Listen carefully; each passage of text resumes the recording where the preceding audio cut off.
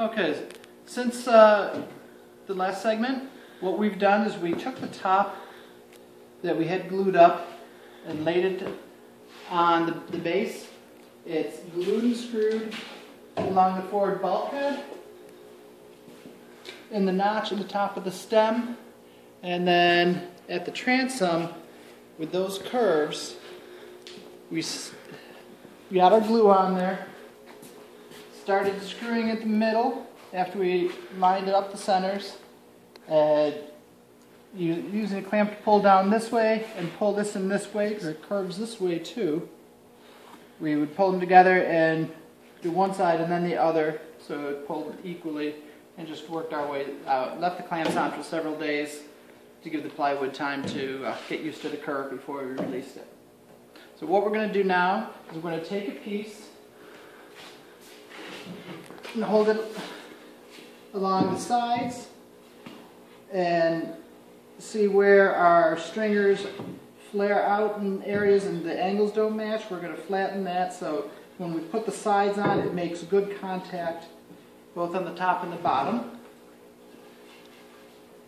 And we're going to start building the mast box. In here, right behind the forward bulkhead, there's going to be a box built that will hold a sleeve, a 3-inch PVC sleeve that's going to go over the base, or that the base of the mast will rest in. Okay, so today's May 3rd, we're back at it.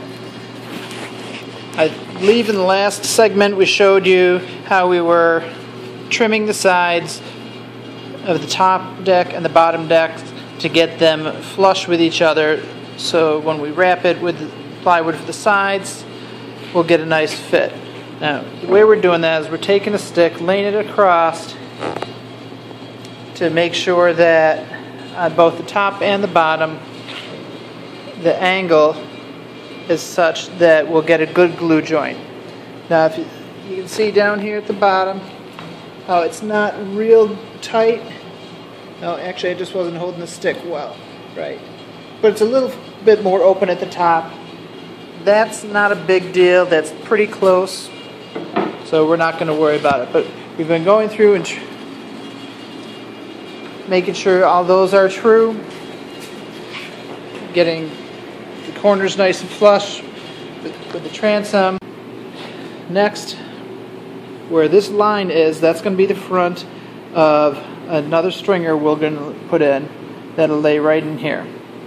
It'll come out at an angle like that and give us a spot to screw the front of our side panel on when that comes in there. We've also been working on... Okay, so we've got the mast box in place. The next thing we need to do is put a little bracer on the bottom. So we made up this little U-bracket, slid it into place, and we just need to trace around it just so we know where to put our glue.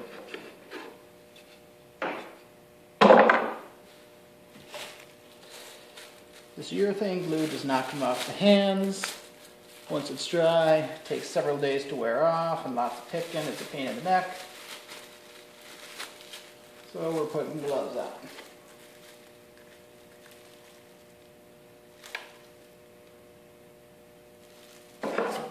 Base, some glue on the bracket. Too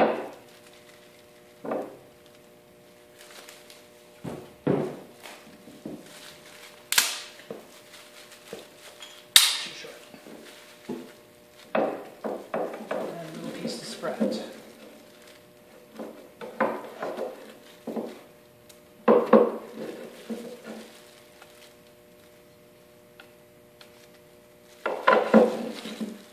Try and get nice, complete coverage on here.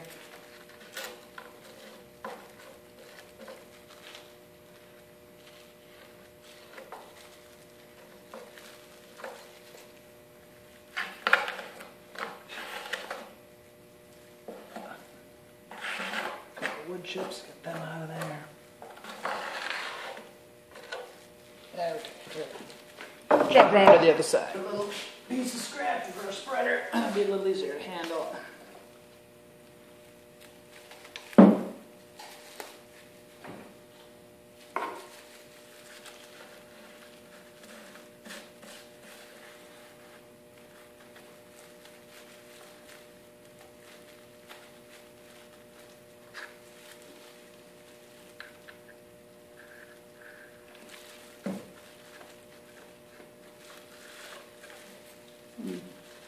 making sure this is glued really well.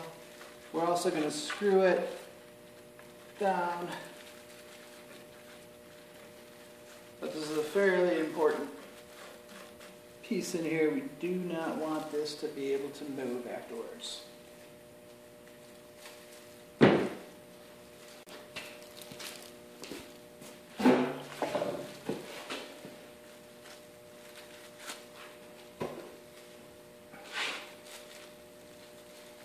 Get some glue on the inside.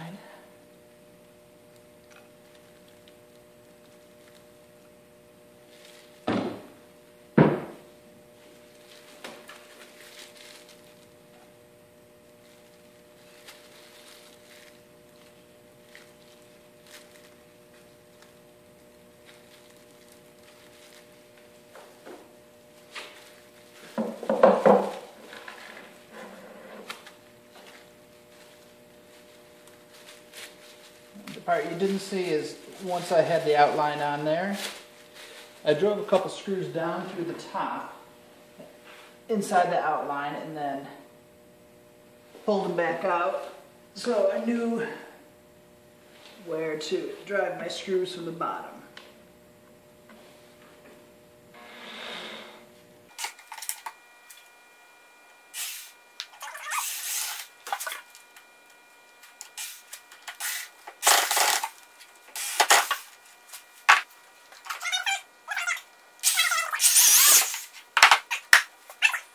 Okay, so we've got the completed mast box in place.